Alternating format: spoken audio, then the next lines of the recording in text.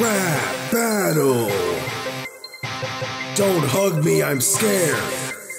Versus Doki Doki Literature Club. Begin. A trio of friends. STPs are what they are. A bunch of indie kiddies who skim through right off the radar. I don't see anything creative from the group who struggled to troubleshoot your left second to Project 10. We're taking the W. These three are really boring, right from their bleakest story to when they see a boy and then they change from sweet to gory. I'm not impressed, we've seen your trope done a dozen times. If I were in your shoes, I would have pulled the plug, you bugging flies. Bugging files. All of the glitches Monica's clogging up. You look like our computer has a virus popping.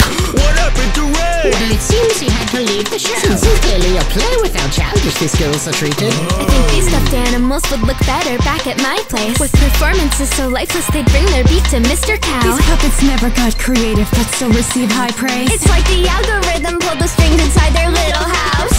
It makes sense the poets would have better pen game. While you were busy drowning in your inky hellscape, with all the sudden cuts to blood and guts and the Muppets turn gluttonous. And still your fans are waiting for the next page. They aren't meant for music. You should stop trying to branch out. You should know that this club isn't the right place to hang out. I don't think I can remember your name, but I think I saw my dad play your game once. Tried to get a love bug, but ended with your love bug. When it started to plummet, you mixed up love and bloodlust. Then your love crashed harder than your program. You say you're a dating sim, but didn't land with romance. Thrown off to the sidelines, now known for staying hidden. She only remembered for her cupcakes, that's called bittersweet. Bad things that can happen when you step in the club. So I think it might be best if you just kept the door shut. Jeez, I didn't ask for the 2 cents out of this puppet show. A million music numbers and yet you never struck a note. There's nothing special about this lonely king, I'll go take the crown. So let me make like a character file and break it down. You came from the bogey etchings of Joe and Becky's edgy scripts, and Roy made gory messes and phony lessons repetitive. The selfish prick went and left their friends for dead, tried to end his kid till Red got fed up, took what remained of your show and shredded it.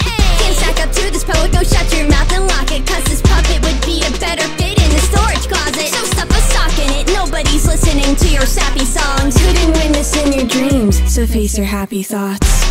Who won? Who's next? You